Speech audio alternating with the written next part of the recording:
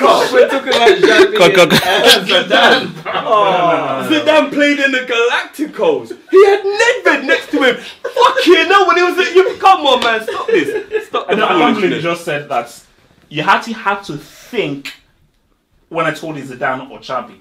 But Zidane's more of an attacker as well. I wouldn't. Nah, Zidane is better than Xavi, bro. Zidane was a better player than Xavi. What it is, you're thinking of because what it is when you think of like Xavi, you're thinking about obviously things that he's won. And what I'm trying to say to you, I'm thinking about what I witnessed. Yeah, but also what he witnessed. Who was he playing with, bro? But you're kind of like Zidane never played with any We're not big saying that, ballers, but listen. What I'm trying to say is when Xavi played, in my personal opinion, he had the better team nearly every time. As good as the players that Zidane played with, it wasn't a team. It was like Zidane, Ronaldo. Who else? Okay. Give me some more names in the team. Right, give me more names. Give me more names. Give me more names. He got us. See, you should have filmed that.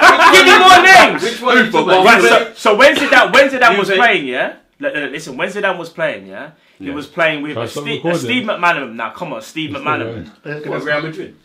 Yeah, that's what I'm trying to say. When Zidane was playing, he did for me have the same amount of talent as what Thingy had, bro. You know how good that Galactico team was? They had good individuals. Yes, individuals as a team. Yeah, but that's irrelevant to the point. He said what players he played with. Whether they gelled well or not was not. No, but that still makes it. That still makes the argument. Wait.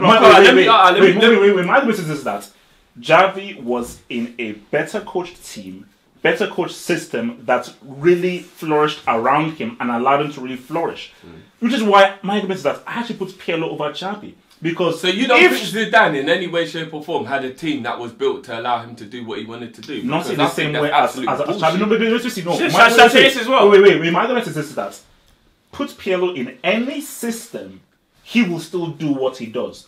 Xavi, if let's say you put Xavi like in Italy's team or Brazil's team, he won't be the same. Yes, he would. He would not. He wouldn't be the Let same. me ask you this question. Put Pirlo or Zidane in any system. Xavi only played in one system. Let me say this. It's not fair to make that statement because he never did. Because when you're that talented, he would have.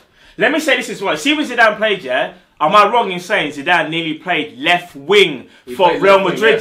They didn't even play him in a three-man midfield. And that's why I keep on saying there's not really a fair comparison. No, but what I'm saying is he done what he done at left wing with no pace and still managed to flipping control the game. It would be more. Now move him into the centre. It would be more Iniesta, who you guys should make a Zidane comparison with, not Xavi. Xavi is too deep to have a Zidane comparison. I don't even think the comparison makes any sense. When you watch, it doesn't. No, but he was just saying in general, though. He was just saying, like, playing for Zidane was a central midfielder who controlled the game. Only when he got older. Was in control of the game. But still, that Zidane when he was older, basically Zidane in 2006, when he literally was older and had to really control the game. I'm sorry. Basically, 2006, Brazil against France quarterfinal. I've never seen an individual literally destroy a whole team like how Zidane did. Because Zidane was the man. But that was a very shit Brazil. It's not like that was... No, Ronaldo, Robinho. Yeah, but everybody was kind of ending their what? No. Nah. That was Ronaldinho's World Cup. That's what I'm saying. No, it wasn't. No, it wasn't. No. 2006. They just won the Champions League. The World Cup when he got sent off for the headbutt. That World Cup. Yeah. That Brazil team was kind of waning. That wasn't like... They were favourites going into it. Thank you. I promise you. I promise you. Yeah, bro. Before the World Cup, I don't remember them. I don't remember them being favourites to win. I promise you they were the favourites to win the World Cup. I promise you. They were the favourites to win the World Cup. And Zidane single-handedly defeated that team. He single-handedly defeated that team.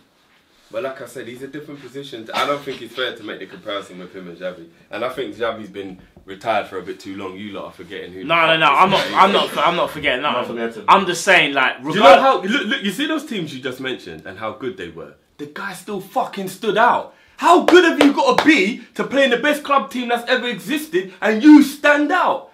Come on, guys, You are sleeping on Xavi. I can't believe what I'm hearing. I'm not sleeping, bruv. What I'm trying to say... Do you remember when he came to Wembley?